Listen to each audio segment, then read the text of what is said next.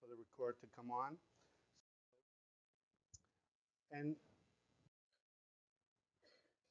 the first topic I want to bring up is actually, a change that I've noticed over the years is the uh, amount of courtesy that exists between providers or lack thereof.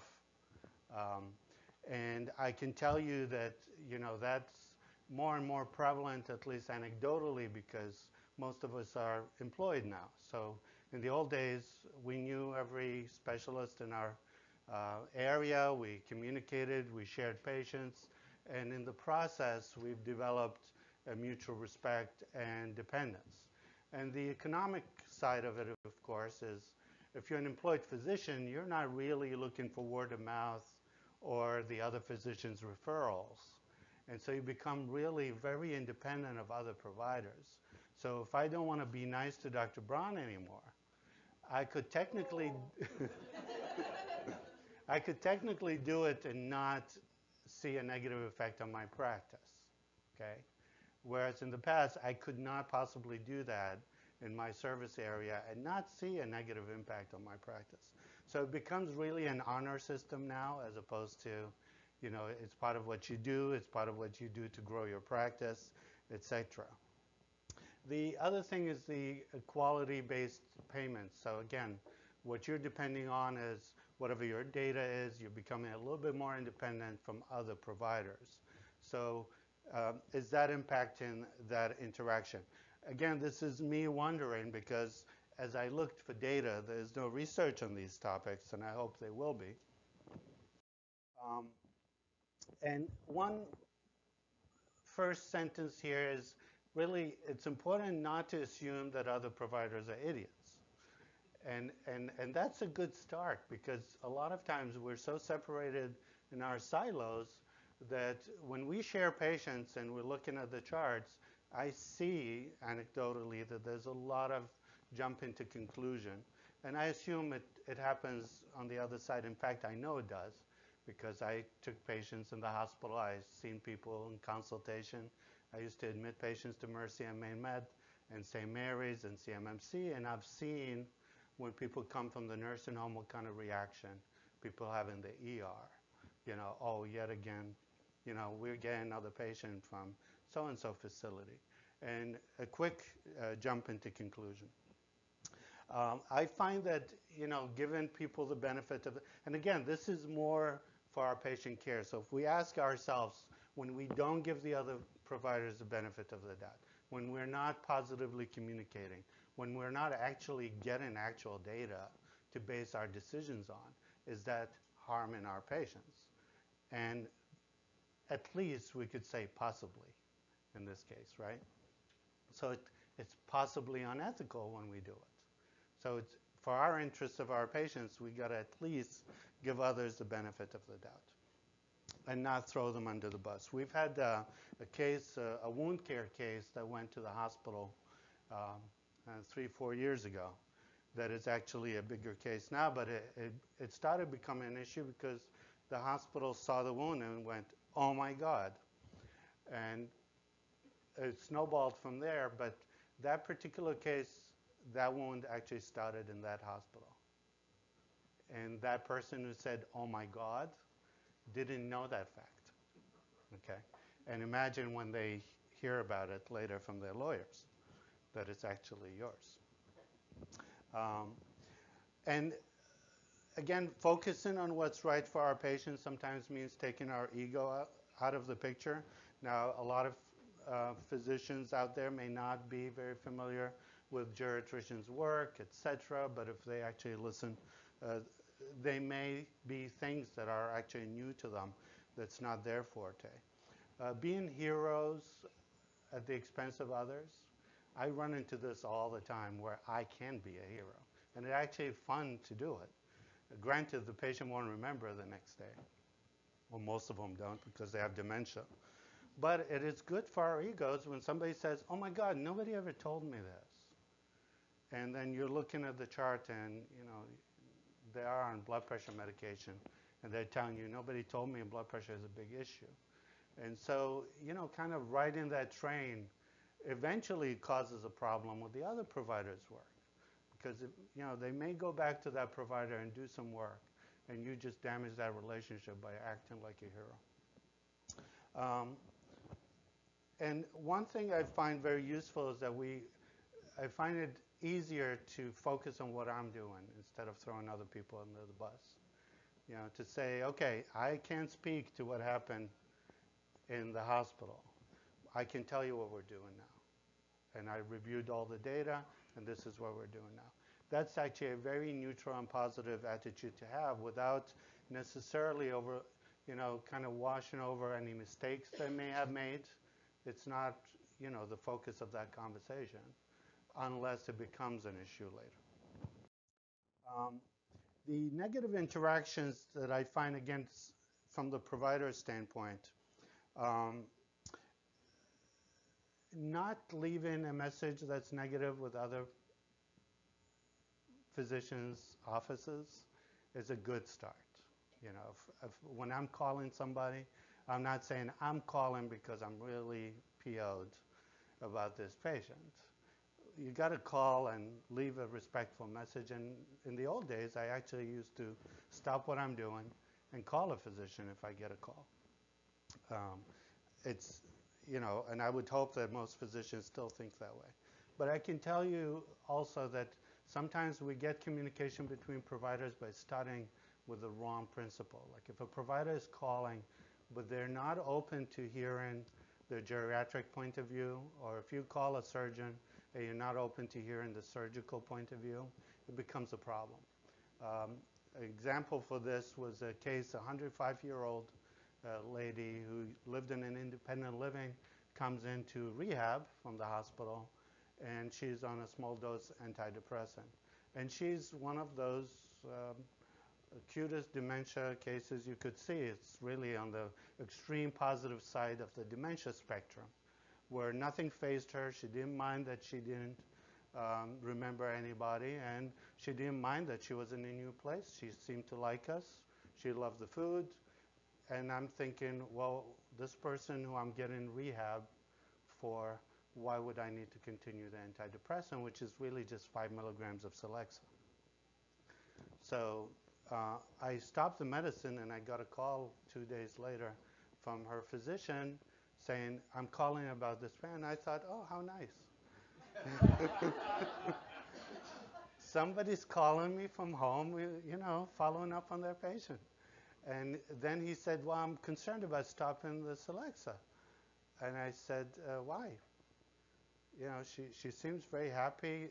She's not under stress from what's going on in her world. And he goes, well, dementia is depressing. And I'm trying not to be, I'm saying, okay, well, not all the time. Like if somebody is very poor and gets dementia, can't remember that anymore, they're happy. There are many circumstances where dementia is not inducing depression. But I didn't word it that way. I basically just said, well, not all the time. And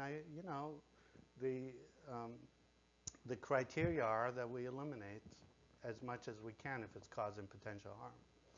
And his last words were, well, I'll put her back on it when she comes to my office. I said, okay. And that was the last time we had a conversation. But again, it's just this concept of, I don't need you. And this is what I want you to do. And you're in a different discipline, and I know better. We didn't used to have that as much. The other example is actually when surgeons, we do that a lot. And actually, I think there should be more work between surgery departments and rehab and post-acute, because there's a lot of interaction, at least sharing of patients. So in this case, most surgeons would like to continue the same meds, even the medical meds, regardless of whether they affect the surgical aspect of care or not. And this surgeon, who shall remain nameless, she called and left a very angry message about me stopping Coumadin. Now, that particular patient was actually my patient. So I sent her from the nursing home to have surgery for a hip fracture, came back, And during the review, she had an INR of 5 from the hospital. And they were holding it. They gave her vitamin K. They restarted it. And I thought, you know, I have better options. So I switched medication. And the doctor was calling, left a message with the nurse, really very angry message. So that created counter-transference. And I'm like, okay, so I'll get back to her when I'm doing my rounds, since she's really that angry and not very positive. So I eventually called, and the gist of that conversation was that that's my patient, and I'm saying that's my patient. But really, both of us are supposed to be taking care of the same person. And I think if the delineation of roles was reintroduced in people's education and saying, you know, the primary care doctor, the medical doctor is actually having a role. The internist or the geriatrician doing the work is not an intern for the surgeon. And if that's understood, then they can do that work much better. And but I just bring that as, again, I don't think it's isolated, but I don't think enough research is being done on it. And it's creating a lot of either no communication because it's so negative all the time to the detriment of patient care, or communication that does. The other thing I want to bring up is really conflicts of interest.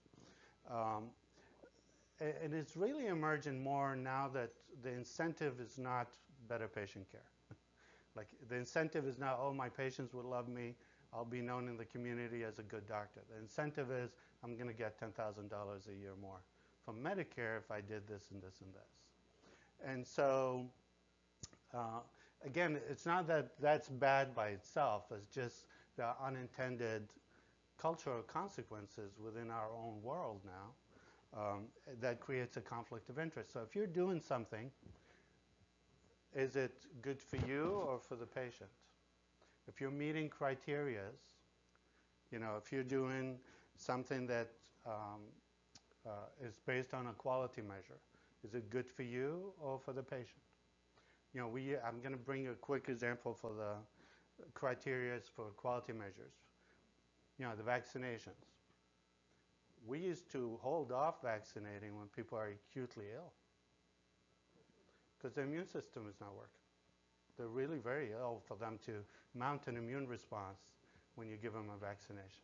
But now, because we want to meet that criteria, what do? We give it to them as soon as we get them so we can check it off and move on to the next thing. And I'm sure there will eventually be studies to look at the efficacy when you do it in a systematic way like this, so you get the masses and not miss as many, versus waiting and doing it later where you miss a lot more, but you're actually doing it properly and you might get better results from the vaccinations. But overall, I think the balance should always favor the patient. So if we're thinking of, you know, is this good for me, bad for me, good for the patient, bad for the patient, the golden rule, I think, should be that by and large should favor the patient.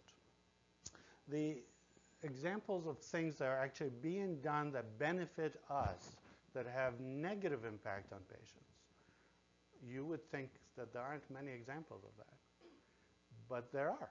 There are emerging examples. I remember 3-4 years ago at Springbrook, we had a patient who was vascular surgery, had a bypass of lower extremity, came to rehab, very healthy, walking, talking, early 70s. Drive-in, very independent, and was on vacation from Florida. So he had Humana in Florida, and his primary care was in Florida. And we had kept him after 2-3 days because he developed an infection on the site. So the surgical site developed erythema around it, drainage started to smell, and we started to treat that with antibiotics. And he was going to stay 3-4 days and be discharged. And we, you know, the team said, we need to keep him. So I get a call from the primary care physicians in Florida for this case. And again, I really was impressed at first. Like, okay, this person is calling me from Florida, and he's the primary care and just checking on his patient. And he introduced himself as the primary physician for so-and-so. And we continued the conversation, and slowly during the conversation, it turned out that it sounded like he's trying to discharge him sooner. And it didn't click until halfway through the conversation. I said, "Do you work for the insurance company?" And he goes, "Yeah, we have a contract." But I said, "You introduce yourself as the primary care doctor." He says, "I am the primary care doctor." So the Humana plan for Florida, and again, I name them because it's a transparent world. People should know what systems do. So Humana in Florida contracts primary care doctors to do case management for them, to reduce costs of outside care. So that doctor was actually calling as a case manager, right? Is that ethical? And how often will that happen until it becomes illegal, right? Not to introduce yourself and not to delineate where you stand on that conversation. Like, if you call as a representative of the insurance company, there's nothing wrong with that. Again, it would be even good to have a direct conversation so they get firsthand information. But for that person to be wearing a hat of a primary care doctor and the hat of administrator or case manager, it's problematic. And interrupt me at any point, by the way. Another example I want to give about conflict of interest. When you're a medical director, where is your loyalty? Is it to the resident, to the patient, or to the facility? Your primary. Like, if push came to shove, which one do you pick? As providers, as physicians, we're required to benefit our patients and do no harm, regardless of what kind of additional roles we take. So, I'll bring an example, and again, those are actual cases where, if you have a resident in assisted living and you're told about certain aspect of their care and decline, and you say, well, maybe they need higher level of care, right? What is that beneficial to you as a medical director in your role? And is that going to make your administrator happy? No, but it's your job.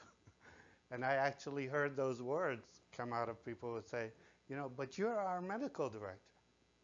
I'm like, yes, and all things being equal, I do promote you and your best interest, but not at the expense.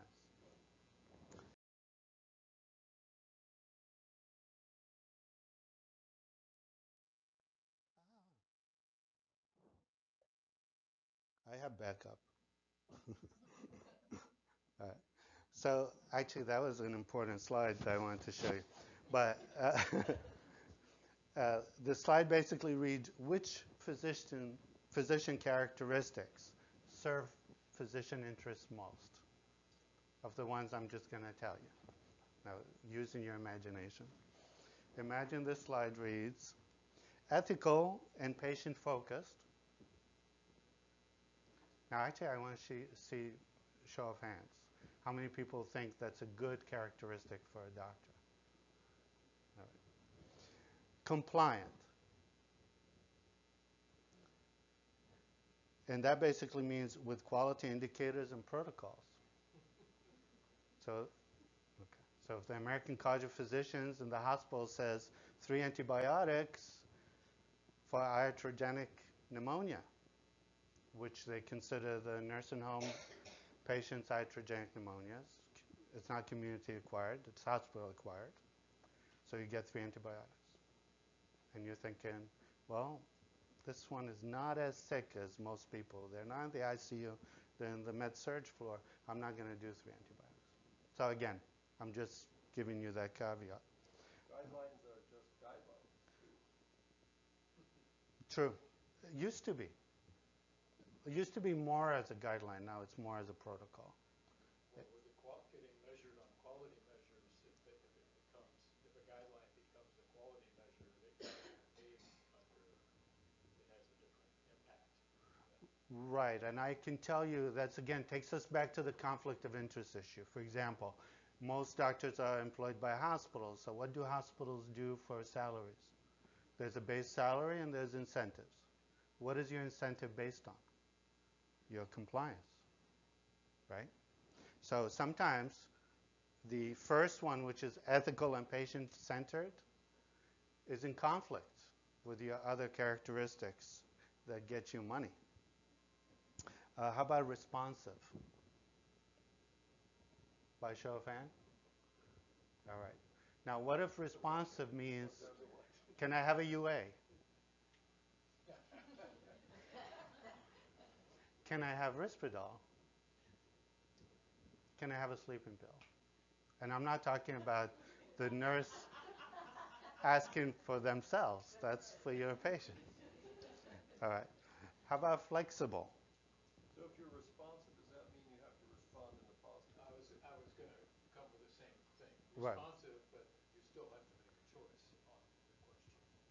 Right. But what would cause people to characterize you as responsive? If I call back soon, then Right. I respond to it. Okay. Respond to a call or a question, Right. that's responsive. Right. But my answer still needs to be based. Right.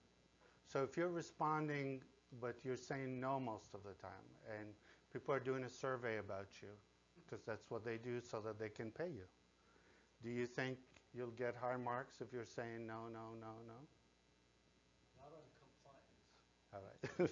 Good point. All right. I'll take that point. All right. How about flexible? Show of hands? Okay. All right. Now, flexible sometimes means unprincipled. Can mean unprincipled, right? You say one thing one day, you get pushed back, you say something else. So again, as long as it's not in conflict with the first characterization, it's good, but these are not about qualities in a physician. These are characterizations that eventually over time, if you're working for an organization, you're going to be characterized a certain way. If you're inflexible about principles, that may cost you. So they may result in conflict of interest. Team player. Good, right? Right. Does team player mean saying yes to every pharmacy recommendation you see and dietary recommendation and hospice recommendation, which we get lately? No. All right. But again, I'm just bringing these things up because in the mind of a physician, one thing means one thing, which is good. But in the mind of an organization, good sometimes means bad because it's characterized a certain way. Now back to my picture. So that's actually from Kittery Point 2 weeks ago. And those of you who comes to the housewarming party will know where it is. All right. So the daily interactions that we have, with the outside world. So each silo, we're post-acute. Do we deal with the hospitals every week? Yes. Right? Every day? Yes. And the daily interactions is sometimes, still not causing us to communicate. Is that to the best interest of our patients? No, it's definitely not. And the siloing includes lack of understanding of logistics. And I'll give you just a brief example how we can make it better. I mean, if I understood that the ER is not a geriatric unit, and not to expect them not to give my patient Ativan when they go there, my life would be much better and I'll have better quality of life, right? Because I'm not upset about that all the time. And that's one reason we train people, not to send people to the hospital unnecessarily. Why? Because the hospital is not a geriatric unit. If you had a problem with a patient being angry and restless, imagine what happens when you remove them from their environment, put them in a busy ER, and now they have them in a small little space that they have to stay in.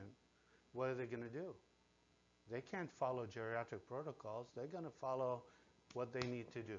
So if you want the best interest for your patient, you should understand that logistic and avoid sending them in the first place. But once you sent them, don't complain that they got out of it. Okay? because that's what they do in the ER. They need to control them for that 5 minutes, 5 hours, 6 hours that they have them there. Understanding that logistic improves patient care. Now, the flip side of it is the dismissiveness of the other side of this world. Now, if an ER or hospitalist doesn't think you do much, right? And so sometimes that results in keeping people longer, okay? And I find one of the biggest logistical hurdles is that when I read discharge summaries, I don't find educated information about what that patient lives or where they're going. So it would say independent living. Patient is going to go back to assisted living, and it turns out to be independent living. Or patient is going back to a skilled facility, and they're in an assisted living. Or patient is going back to long-term care, and they're in independent living. So all these areas have different skills, different availability of services, etc. And for the other side not to learn that, it's a problem for that patient care. You know, if they send somebody with IVs to an assisted living, it doesn't happen that often, but it can happen sometimes, where you say, you know, they have home health, they can come and do an IV like they do at home, and that creates a nightmare for some facility. One thing, back to physicians, is hands-off medical care ethical? Sometimes, you know, it's not as unethical in the spectrum, and I'll tell you later, you know, what those cases would be, but in general, even though you may make everybody's life easier as a physician by saying, okay, you have a process that I'm going to deal with that patient care once I do my admission, for example. I'm going to let you send the transfer summary med list to the pharmacy so you can be expedient. You can get your work done faster. And then I'm going to deal with the meds later. Do you ever see meds when you do your admission that shouldn't have been there? So now the ethical question is, why didn't we take care of it on admission? Was having the pharmacy send the meds faster is an overriding priority over patient care? So again, these are questions I raise because they come up. And the processes that we develop sometimes contradict the flow of work for certain disciplines, but it's better care. So hands-off medical care, in my opinion, or at least in my world, I'm hands-off if I'm asked to be hands-off. If I do something and I'm told, we're fine. We know, but thank you. Then you can be hands-off because you did your work, you tried. And then that creates other issues which we're not going to get into. Some of it we will when it comes to patient autonomy and how much the doctor is forced to do based on that autonomy, even if they think it's harmful. A different slide. I'm being very careful when I hit slide forward because I can't go back. All right, how about the ethics of therapeutic interchange? Okay, all things being equal, it's been established that, you know, using generics, using other things, not only is it the same, it's saving the system a lot of money, billions of dollars. And so in doing that, you actually go to the principle of justice. You save money, you have more money to spend on more people, and you have better access to care and better access to certain treatments. In our small facility world, if I save money on the run-of-the-mill daily meds, I'm sure Catherine won't complain when I prescribe Procrit once in a while, which is not covered by anybody. Why? Because I had some money that's saved that I can use. And that improves patient care. So saving money is not bad just because it's saving money.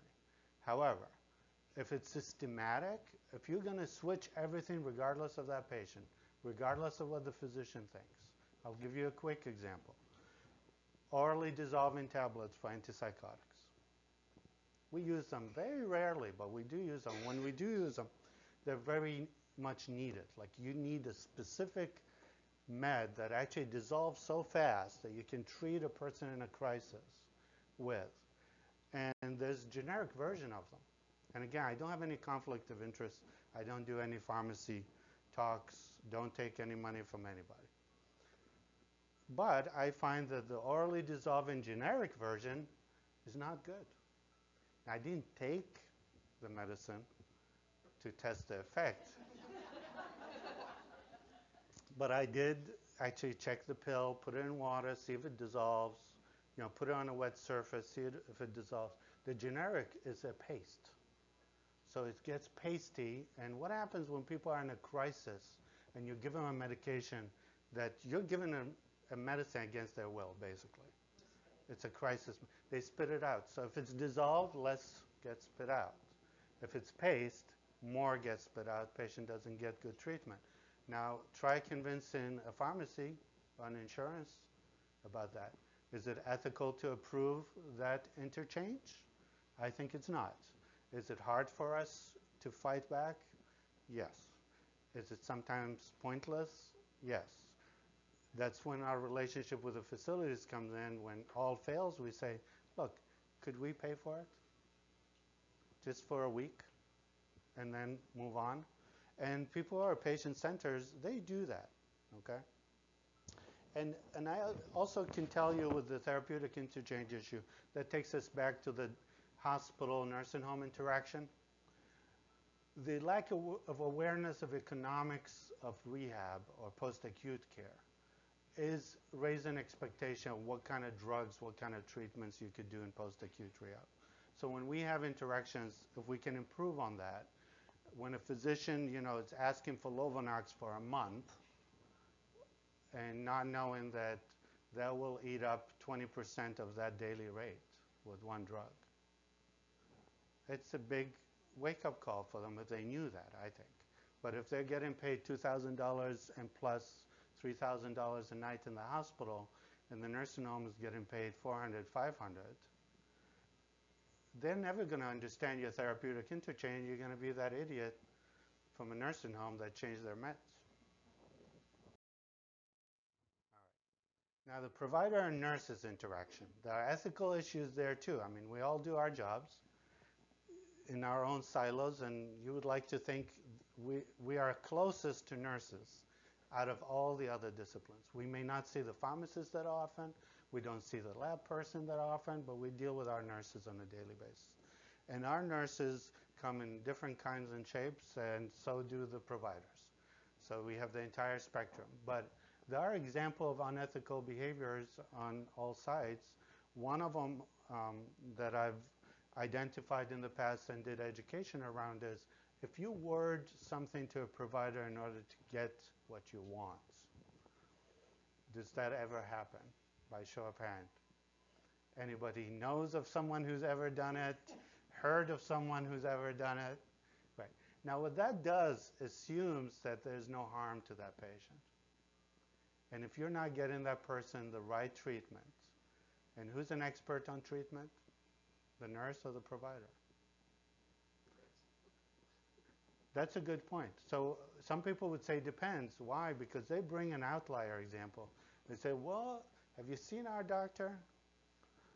And I'm like, well, that's a good excuse. But if you set them up like you're being doctor all the time, they're going to stop being doctor. You got to at least give them an opportunity to be doctors and give you the treatment. And if you don't like it, then you raise the question and say, well, we've done this on this case before and we had this issue, etc. But to word it to get what you want is unethical because you're driving that care in a direction that's artificial. All right. Ongoing nursing education. I actually find this an ethical dilemma sometimes because, Dr. Brown earlier was saying something about spending 10, 15 minutes educating a nurse about something, like if there's an issue that he has to say no to, and would provide education. Now, I don't know. I mean, a lot of nurses don't take that 10 minutes positively. Does that mean the provider should stop doing it? It would be unethical to not educate our nurses the best we can to provide the best care. or at least potentially unethical, right?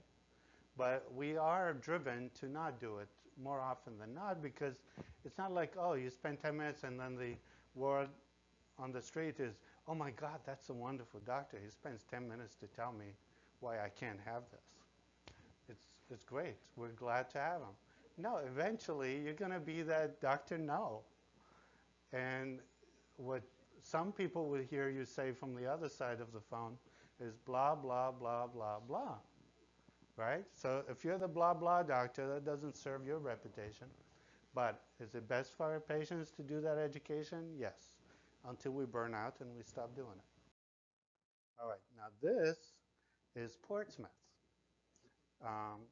I used to be there before I moved to Kittery. And that was one of the last days, and it's sunrise. Extending patients' autonomy to families. I think that's going to be the subject of future research when we will have so many problems related to that, like when we become in the nursing home and some of our kids start making decisions for us. And if we still can publish, that's when that research will come out. But so if a patient's autonomy, which is like the ability to make unfettered decisions about their care, is transferred in its entirety to a family, and it is, like a power of attorney is a power of attorney, surrogate decision maker is surrogate decision maker. Now the rub is, as providers, as professionals, do we see that as positive? So are they making the right decisions? And have you guys had any experience when a family is making a decision but you don't agree with it? Okay. Now, how ethical? I'm sorry? Or you know the patient wouldn't agree with it. Exactly. Oh, I mean, that's even worse when you know them so long that you know what they were thinking, and now they're opposing their wishes. Is there any legal ground for providers to overrule such bad decisions? No. I mean, we have no foot to stand on when it comes to that. Now, how about when it's about a prescription? When somebody insists on an antipsychotic? You could, but how many people do that? Right. So again, the pressure, it's not about, you know, critiquing this. It's more about the pressure to do the unethical within the system, right? Now, I've had a patient who was a TBI patient years ago. And we're laughing because some of us may remember the case. But anyway, so it was a TBI patient, had a feeding tube for a very long time, for years. And his mother decided she wants to feed him. So she wanted a barium swallow. Now that person, clinically, could not tolerate the mouth care. It would, you know, he constantly choked on the fluid from their mouth care. So you can imagine if you try to put barium in their mouth, where's that barium going to go? Right? And so I said no. And same thing, like, not on my watch, I can't do it. I later found out that she also did the mouth care. The nurses had allowed her to do it under pressure and undue influence because the toothbrush sat in her purse that she used, and the nurses didn't feel comfortable with that, but she insisted, so she was doing that as well. Anyway, that person got the barium, got an aspiration. I didn't take the patient back to that facility. All hell broke loose for a while. And I actually taped the conversation between the family, the ombudsman, and me to say, if I take that patient back, I cannot be forced to do X, Y, or Z. But again, an example of what a family decision can do if the patient can't object to it and you can't do anything about it. Now, can you call the ombudsman and say, help us? The answer is yes, you can, but there's nothing they can do because their mandate equates family to patient. So there's never a conflict between what patients want and the family want. Nothing wrong with the good folks at the ombudsman. They're actually great people, and they do their best, and they know deep inside what's going on. They just can't overtly come out and say, we think you should not be power of attorney. They can't do that, and that's subject to hopefully some research. Talked about the drugs. Um, Medication based on quality measures. Now, we all know the ACE inhibitors for cardiac patients. Most hospitals, actually, Maine passed a law. Most states now have a law that says a pharmacist can change and add drugs based on quality measures, so long as the physician has a contract, an understanding, and a signed contract with that pharmacist. It happens a lot in the hospital setting because you want to control 20 hospitalists, what they do, and so you have people who are cardiac patients, they go through the cath lab, their meds are being monitored by a pharmacist, they add an ACE inhibitor once they check their renal function. Most of the time it does a lot of good, right? Well, what's on the flip side of it is that equals money. And the measure, there's certain percentages you got to hit to get that money. So if you end up with a lot of 90-year-olds and 100-year-olds, which our population continues to rise, and you want to compare Maine to, South Carolina, and you say, well, Maine is an outlier. You're doing a lot of treatments that are not by protocol. That's an issue. What I see more that's a problem for me has been the statins. So the quality measure says 75 years or younger. Okay, that's when the quality measure kicks in. How many people do you have that are on a statin who are over 90? How many people you take off the statin in the post-acute care, go home, come back 3 months later from the hospital, and they're back on statin? So that's a good example where the quality measure is applied more broadly than specified because of lack of full knowledge and implementation process. So it's easier for a pharmacy to say, well, cardiac stroke, these two categories, get a statin, and we'll deal with the age later. And that turned out, or translated eventually to mean everybody gets a statin if they're cardiac or cerebrovascular disease patients. We also see people on hospice on statin. I do all the time. Like I catch at least maybe 10 a year, at least. But again, the ethics of it. So now we're doing something great with the quality measures. Don't get me wrong. We're treating the masses. But then at an ethical level, when we're patient-centered, remember that ethical patient-focused doctor? Is that ethical patient-focused doctor going to say no and be non-compliant? And if they did, how long are they going to be employed?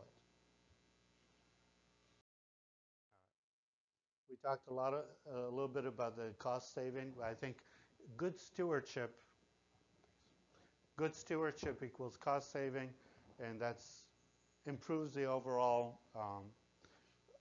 care in society. I have at least 3 more topics to hit, but I'm going to mention hospice.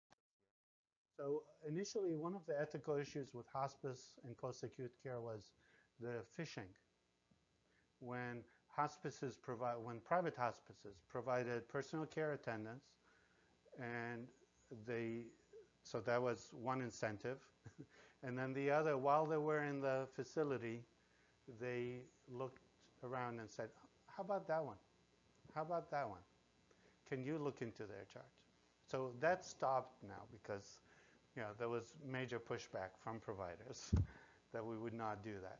But there was an ethical issue with the PCA services. So if a PCA comes in, if a CNA comes in for one resident, can they be used for the other residents?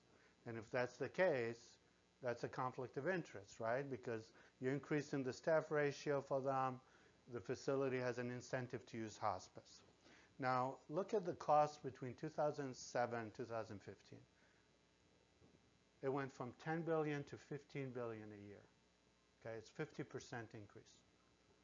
And what's actually striking, and I'm a pro-hospice patient, I'm a geriatrician, so all geriatricians are pro-palliative care, but your highest payment goes towards patients with Alzheimer's, not patients with cancer. Now, how long do you think it would take Medicare to figure that out? That's a problem, okay? Because with more than 70, 80% of the population in nursing homes having dementia, what if a lot of them got more hospice? That would bankrupt that system, right? And they won't have money to spend on the people who actually need it. So next time you're thinking of hospice, if you say, you know, we want it because the companionship would be great. That companion is costing $300 a day. Do you really need it that bad? You will have cases where you do, but just think about it. Like, do we really need it in every case? The other hospice issue, of course, the code status, the ethical issue, where code status remains full code under hospice, okay, because they don't want to lose the client. And under the law, it's actually allowed, but how much push or how much education is there to push that discussion forward and say, look at the principle of palliative care, look at full code. You're 99, you have cancer, you have whatever. How do you do that? How do you reconcile the two? And try to work through that. But I find that there was a kind of a general principle of avoiding that conversation. Quick thing on medication. Hospices take Alzheimer's patients, but then deny the medications that are not cancer or anything related. If you're taking them based on a broad diagnosis, you got to cover the broad meds. And it's one of those system ethics because Medicare Part D, you know, spends $291 million a year. And they saved $100 million a year by not paying hospice meds. You know how much money we're spending on Medicare? $700 billion. So it's 0.7 trillion a year. And that little thing with the medication that creates a lot of hassle and sometimes lack of access and an ethical issue is, you know, we're talking about 300 million. How about therapies? I'm going to mention quick about therapies. There are facilities in Part B, assisted living facilities, where Part B cap, you know what Part B cap is? So they stopped qualifying for hospice in September. I went to a facility like that we were considering to take on as a facility, and I said, well, that's an odd issue that all your patients meeting their cap by September, the entire facility utilizes therapy that way. And what is being done now, and it's actually evidence-based, ironically, that there's a screening process that can be done and a referral initiated without the provider's involvement. So the provider comes in at the end with the S bar where it says, can we have therapy? And you say yes. And then they'll have it for 2-3 weeks. 3-4 months later, they get screened again, and so on. So that's an issue. I'm going to mention quickly about ACOs. I want to just show you on the ACO thing. Remember, we spend $700 billion a year on Medicare. Okay, so about $200 billion Part A, $200 billion Part B, $200 billion Part C, which is the Medicare Advantage plans, and about $100 billion on Part D. Just keep that in mind. Okay, and I'm off by a few numbers, but it's no more than 5% range up or down. How much did we save on ACOs, which have been around for almost a decade now? We saved $466 million, okay? And I think half of the ACOs didn't save even that. They didn't save any money. Half of the ACOs. Now, that was a big push. That was a big entity. And I'm only bringing this up because it also creating ethical issues that eventually, hopefully, that those ethical concerns will be brought in. Now, how many of you are familiar with the Stark Laws? Now, Stark Laws for physicians are to prevent conflict of interest regarding patient referrals. Okay? Now, when they use, I don't know if any of you remember when nursing homes used to have 5 medical directors, right? Why did they do that? Because they got those doctors' patients. So they hired the medical directors to get the doctor's patients. And they created the STAR clause. You can't pay a doctor unless you're getting something in return. It has to be documented. Now, don't get me started on that. That's a different topic. Like that where, they want to calculate only the meeting time and not the time you're on call for them and all that. But if you if you look at the ACOs now, and that's actually, let me hold that off for a second. If you look at ACOs and compare them to physicians, so if an entity has a nursing home and a hospital and a rehab and a home health, and the referral process is done preferentially, if you put a doctor instead of the word hospital or entity or facility, you would have an immediate illegal action. It would be considered illegal, not unethical. One step further than unethical. It's illegal. So that closed networks that exist now as the systems becoming a little bit more consolidated to control quality and control, more importantly, to control cost.